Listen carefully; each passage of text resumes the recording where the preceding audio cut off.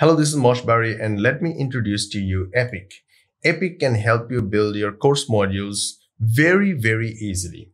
So let me show you how it works. First, you create this pink button to create your first module. So let's say first module and add a number, create.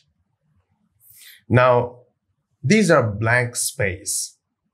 You can add anything you want. You can add image, text, video, audio, and a background audio for the whole slide. Now, let's say you want to add image, and you can add image in 3 different ways. You can click the browse button and add image from your hard drive. I'm not going to do that because everybody knows how to do it. But there is one very interesting way to do it, and that's called external links. Let's say you are on a website called JVZoo and you found an interesting image or a funny meme, something like that. I don't know. You can't just repost finger guns forever and get upvotes. That's where you are wrong, kiddo. Okay, awesome. So let's say you want to use this image straight from JVZoo to your slide. How do you do that? Very simple. Right click, copy image address, and simply Ctrl-V or paste. And the application automatically pulls the image to the slide. You can now resize it, reshape it, reposition it. You can do whatever you want to do. All right. You can even decide the opacity. See that? Great. Now, let's say you want to add an audio for this slide. How do you do that? Click the audio section.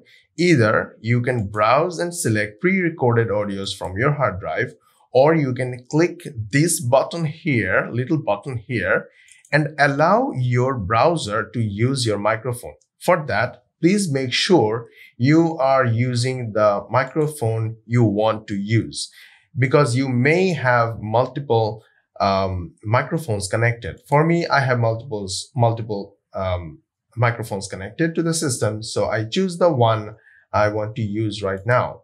And I will click here, and probably my browser and this website already got approval from my browser. I mean, I approved it before, but in your case, if you're using this website for the first time, your browser will ask for approval whether it will let this application to use your microphone or not. You have to say yes.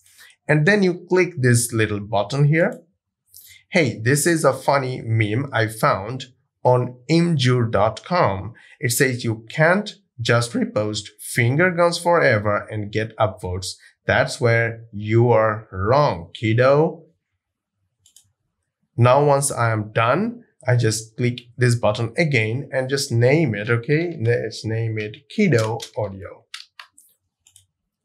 Click OK. And as you can see, there is the audio recorded successfully. Oh, by the way, remember, the slide has 600 seconds default size, default length. But when you go down below on this left-hand side and in your My Music section or recorded audio section, wherever you choose, just choose Add. You'll see the length of this slide changes automatically according to the last added media. So here, the last added media is the recorded audio, and the audio length was 15 seconds. So the length of this slide automatically becomes 15 seconds. Now you can play and check. Hey, this is a funny meme I found on You can hear, right? So that's how it works. Very simple. Now, if you want to add a text saying funny meme taken from JVZoo, just like that, you just want to add something and choose the text color, add text, the text is added. Now, if you want to change the background, the text background to be transparent, you can do it. Now it's transparent, okay? Or maybe you can change it to something else. Maybe you can change to blue or purple. This is kind of blue or purple something. Choose and it changes, okay? You can change the font family and all other settings, the layer positions. where it is up or down. Well, let's keep it as is. And then save. Once you move to the next slide, you can save. Now, how is this helpful? It's helpful because most of us cannot speak long time to shoot one module.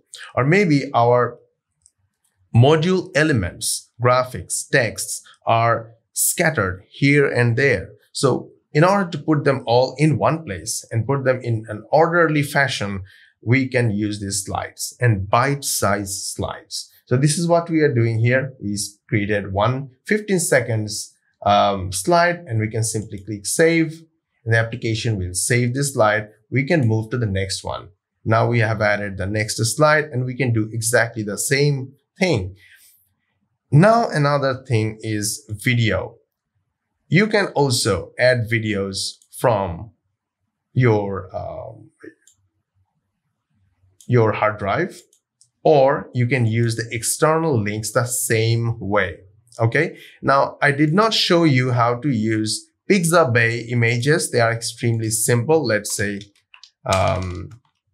nice. Let's say I like sky. So let's say sky, beautiful. You want to add this beautiful sky here in the scene. You can simply add it, resize it, reshape it, and reposition it as your choice. Now let's delete it and we will go for video. And let's say you will look for Pixabay and you want to look for a cat video, a simple cat video. And you want to use this one. And yes, your cat video is here. You see, the cat video is here. And the cat video length is 11 seconds. So the slide automatically took the size of the last added, the length of the last added media. Okay. Now, once you want to save, just click save.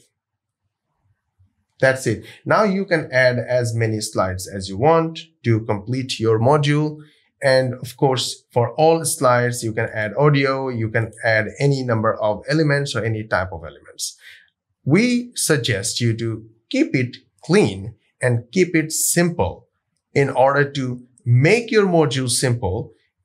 At the same time, make rendering easier, because the rendering will take resources from the server. You can add audio as your music or your voiceover.